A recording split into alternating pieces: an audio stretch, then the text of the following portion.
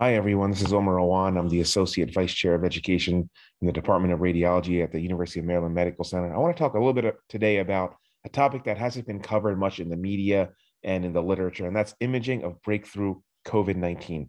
And what do I mean by that?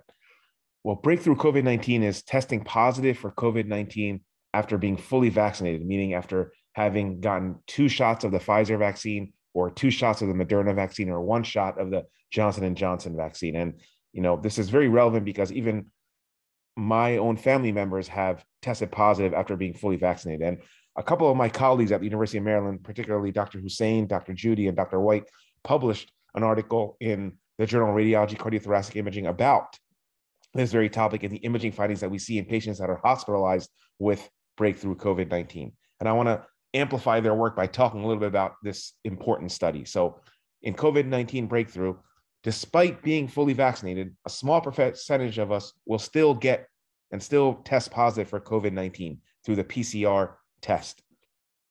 And 8 such patients were evaluated who presented at our hospital who were fully vaccinated and then developed COVID-19 at the hospital.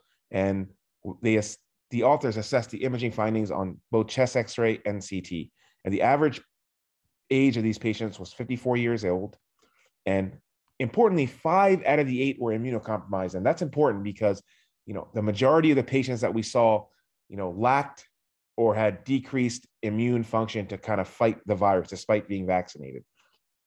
And 6 out of the 8 of these reported COVID symptoms, and most of them were mild. Thankfully, most of these were, mild to moderate symptoms. Most of them did not have severe symptoms. In terms of the imaging findings, the majority of patients, so 4 out of the 7 that got a chest X-ray, had a totally normal chest X-ray. The other 3 had mild findings like, patchy consolidation or patchy pneumonia or hazy opacities within the lungs. 5 out of the 8 patients had a CT scan, and most had mild to moderate imaging findings. And I want to show some of the more dramatic findings that we saw. And both of the examples that I'm going to show are in patients that were immunocompromised. So if we take a look here at this CT on the left side of the image, this here is the heart, and this is the right lung, this is the left lung. We can see that the more normal aspect of the lung is dark because there's air here. So here anteriorly here in the right lung and here in the left lung, this dark area is air, and that's the normal aspect of the lung. But here along the dependent portion of the lung, we have this dense white area, which represents consolidation, or in this case, pneumonia. So they have pneumonia along the bases or dependently along both the right and the left lung.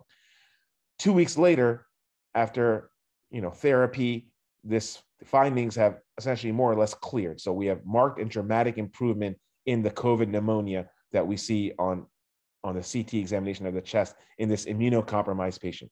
In another immunocompromised patient, we have these patchy, hazy areas. So you can see black aerated lung, but there's this hazy, what we call ground glass opacity throughout the lungs, nearly in every lobe of the lung here. And about 27 days later, the ground glass or hazy opacity persists, but it's decreased. So this is a marker for inflammation in the lung that was present in this patient with COVID-19, but then decreased subsequently with therapy here, okay?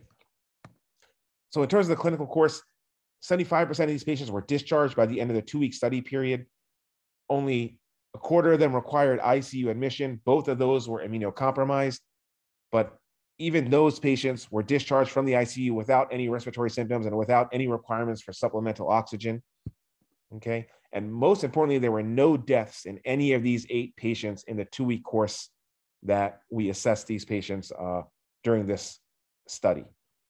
So really the take-home points is COVID-19 breakthrough is going to become much more common with now the Omicron variant that's much more contagious. I'm sure you all know people that are fully vaccinated that have tested positive for COVID-19. And now remember, the 8 people in this study were all hospitalized. So many patients, like for example, even my family members didn't go to the hospital, but they tested positive for COVID-19. The vast majority of the patients had absent or mild imaging findings. Many 4 out of the 7 had normal chest X-ray.